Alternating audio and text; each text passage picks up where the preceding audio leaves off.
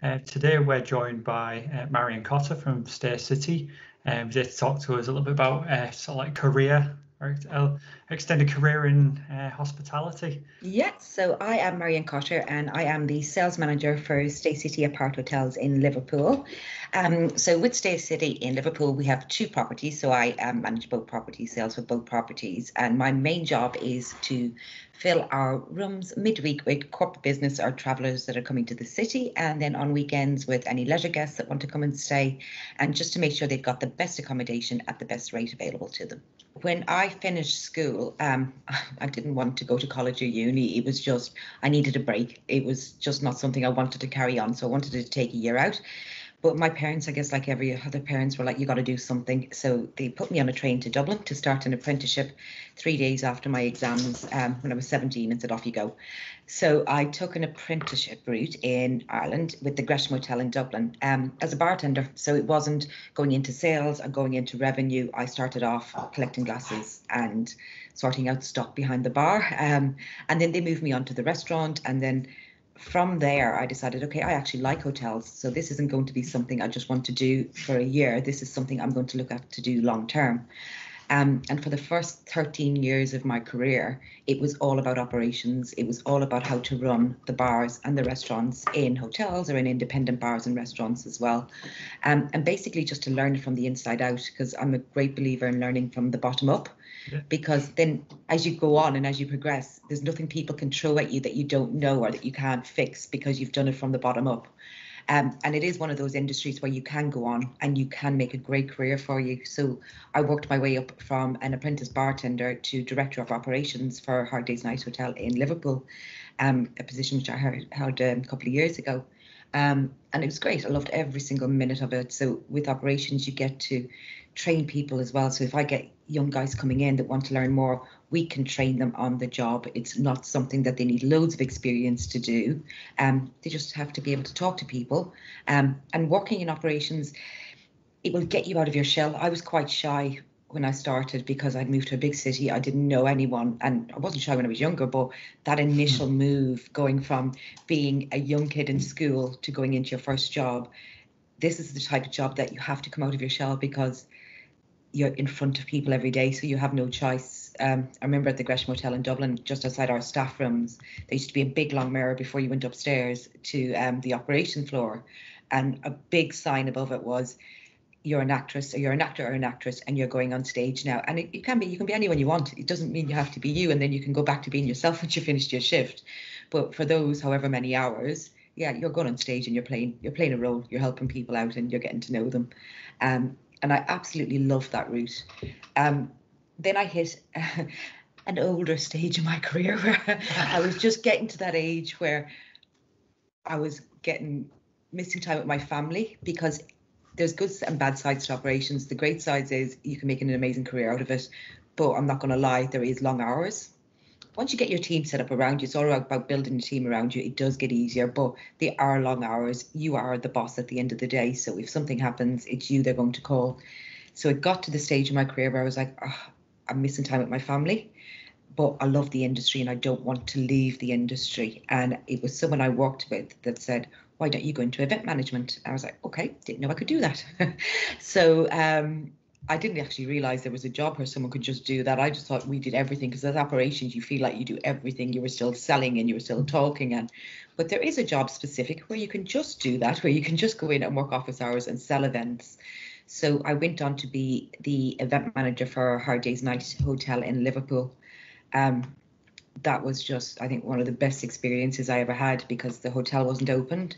So I had to pre-open the hotel. And I'll never forget my first day, because I hounded the GM for that job.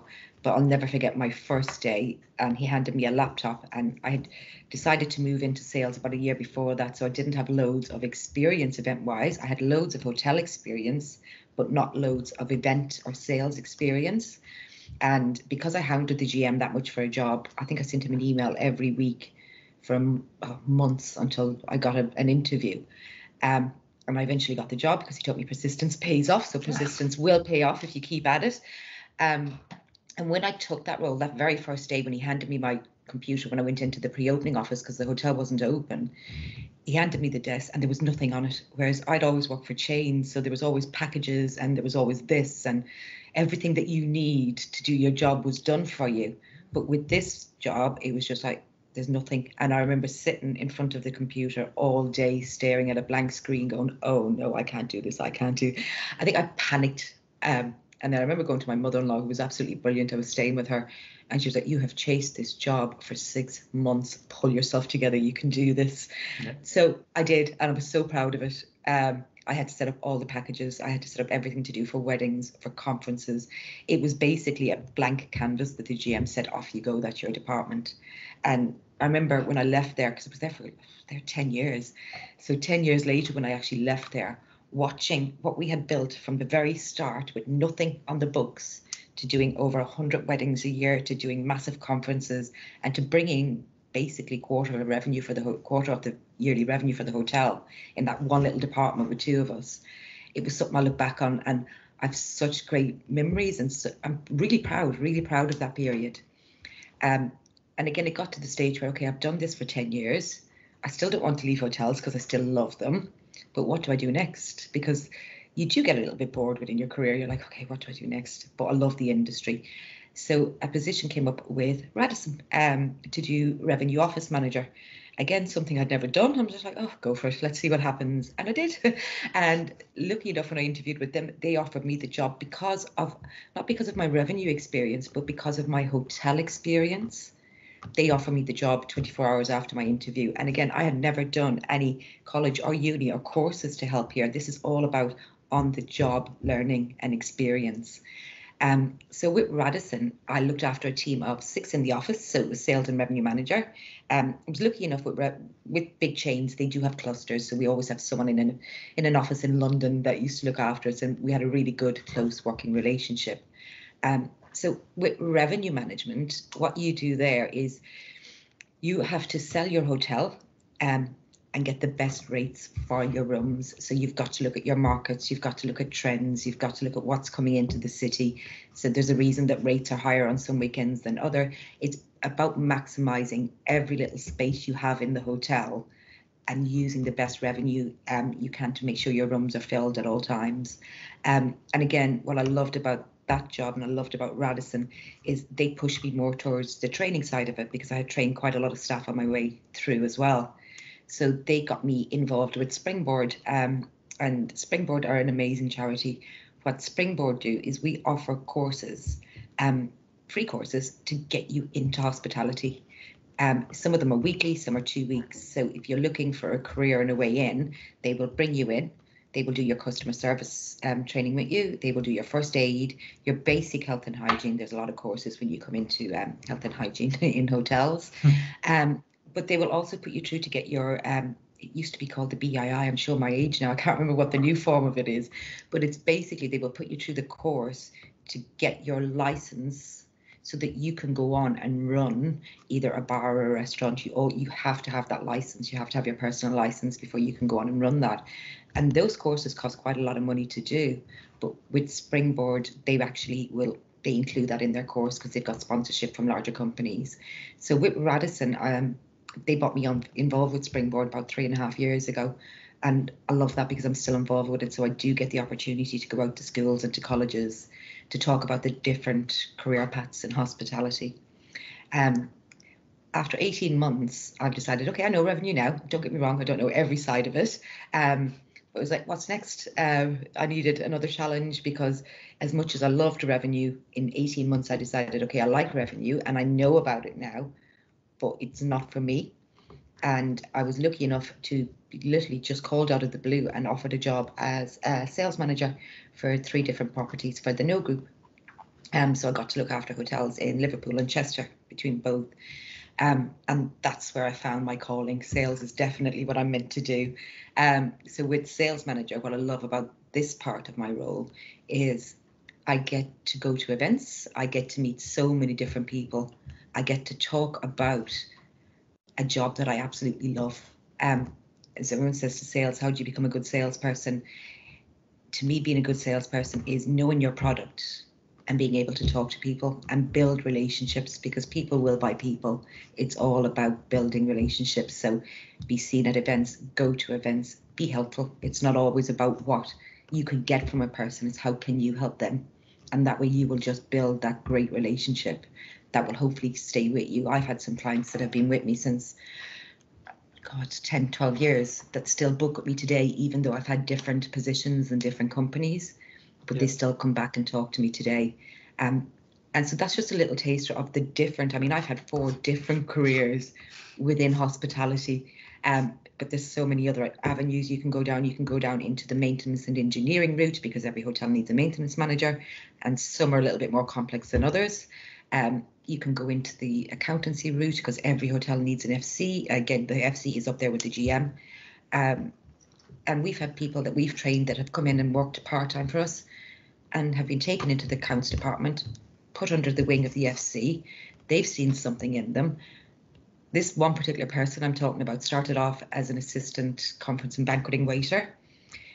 We trained him, put him through his courses, because they will invest in you. If you stay with a company or are loyal to the company and they see something in you, they will invest in you. So they put him through all of his courses. He is now financial controller for 4 different properties in Liverpool. And all by 10 years ago, starting off as a conference and banqueting waiter, because he didn't actually know what he wanted to do after school, and just took the job to keep him going. And ended up working in our accounts department and being put through the courses that you need to go on to be a financial controller. So there's so many routes. You've HR, you've the operations. The opportunities are endless, but unless we talk about them and talk about all the opportunities, no one knows. Because I certainly didn't know when I was a bartender that I could go on and do all of these different things that I've done within the sector. What is the best bit about your job? When I was an events manager, so it was events in Hard Days Night, the events department was solely mine. Well, not solely mine, it was run with a lot of different people, but I looked after the events department in Hard Days Night. It was all the different people and all the different industries you get to speak to. I remember taking a call one day from a guy that was coming in to meet me. He was looking to book a conference room for an event he wanted to run, and he was dissecting a reptile. I'm like, okay. And all I remember in my head before this guy came in, because that's what he told me on the phone, was, what am I going to talk to him about? Because he worked in microbiology, and I was like, I know nothing about microbiology. I was like, well, what am I going to talk? And we're actually still friends. Like 12 years later, I'm still friends with this couple, him and his wife. We ended up doing their events. We ended up doing them all the time for them. So it's all the different people. I got a call one time and they're like, Marian, there's a group coming to Liverpool. They've specifically requested your hotel. Can you help us out with them? When we actually got the list through, and I think I think my daughter was more excited, our Portia was more excited about this than me. It was actually when Justin Bieber came to play in Liverpool. So we got, and he was only 16 at the time. But I remember the excitement and the buzz around the city when he came. I remember having to close down North John Street. Well, the police closed down North John Street, which they weren't quite happy with that. But all the kids came out of school, because I remember our Portia ringing me saying, it's Justin Bieber with you. And obviously you can't tell what guests you've got, because you've got to be, you've got to hold back. And I wanted to say, yeah, he is, but I can't tell you. And I was like, no, he's not. And he goes, well, all the girls from my school are outside your hotel. And I said, well, I better not see you outside this hotel from your school today. So it's all the different people you get to meet. And again, like with the weddings, I've dealt with thousands of weddings over the years. We built it up to do over 100 weddings a year at Hard Days Night. And it's just all the different people you meet and helping them out. So yeah, I loved events, but it's pretty much the same. It's similar with sales. It's all the different people and all the different sectors you get to meet all the time. Yeah. And that's what I love. I mean, I used to be quite shy. But it's not, the more you do it, you've got to put yourself out there. So the more you put yourself out and push yourself, which I'm lucky enough to have had absolutely amazing managers that I've worked under, that have seen something and said, Marian, push yourself and go and do that. And I'm just like, oh no. And I do it. And then like a year later, you're like, why was I so afraid of doing that? It's all about getting out and doing it and pushing yourself to do it. What have you found difficult? And have you had to make any sacrifices for your career over the years? Yeah. There's been, obviously, when I was operations, and again, I was started off when I was 17, so I was quite young when I started off. And doing the 16-hour days, which they can be 16-hour days. I've actually done a 24-hour shift in my time. It can be quite hard, because you're sacrificing I've sacrificed a lot of family events that I couldn't attend. I couldn't attend one of my best friend's hen parties because of a big event I had on at the time. Yeah, you do sacrifice. You do have to sacrifice things. And I think that's what made me look at then and say, okay, I love the industry, but what else can I do? And I think that's what's so great about hospitality is if you do exhaust that avenue, you can say, okay, I want to go on and do that avenue. But I'm a people person, so I love dealing with people, but I'm not going to lie, you do get people shout at you. I've had people shout at me in my career. You've got to take a stand back. People get upset. You've got to have empathy for them because you don't know what's going on in their life. You don't know what they've been through. So it could be something small like their steak wasn't cooked right and they'll probably go berserk over it. You don't know what's happened to them in that day, just like they don't know what's happened to us. But we put ourselves in that position. We know what we're getting into when we do hospitality. So the way I used to say to some of the younger guys, and it was actually great seeing some of them say this to the people they now train, was you've seen them for this one day. After that, you won't have to deal with them again. So if you get something like that, you've got to put that into your head. Listen, don't know what's going on in their life. I only have to deal with this person for the next couple of hours and then I won't have to see them again.